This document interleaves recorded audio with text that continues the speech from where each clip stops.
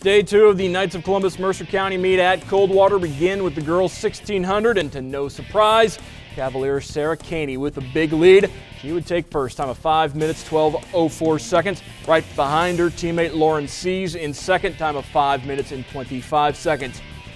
Boys 1600, Coldwater goes 1 and 2 again. Dan Sees the winner. John Winning right behind him, and St. Henry Spencer Schulze finishing in third. How about the 4x100 girls? Celina's Holly Brackman anchoring the winning time, 51.97. For the boys, it's Celina winning as well. As Grant Bader, the anchor leg, 55.85 seconds for the Bulldogs. Girls 400 now. Parkway Sydney Crouch on the outside wins it down the home stretch, edging Celina's Alyssa Hoying and Ashton Flippo. For the boys at 400, close finish, but Parkway's Chris Gangware just edges Celina's Nick Marks by 0.05 seconds.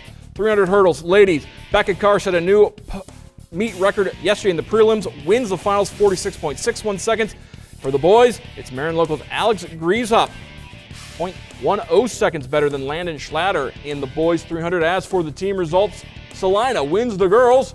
Coldwater in second, followed by Marion Local, St. Henry, and Parkway, and the Bulldogs sweep as the boys win, followed by Coldwater, St. Henry, Marion Local, and Parkway. Don't forget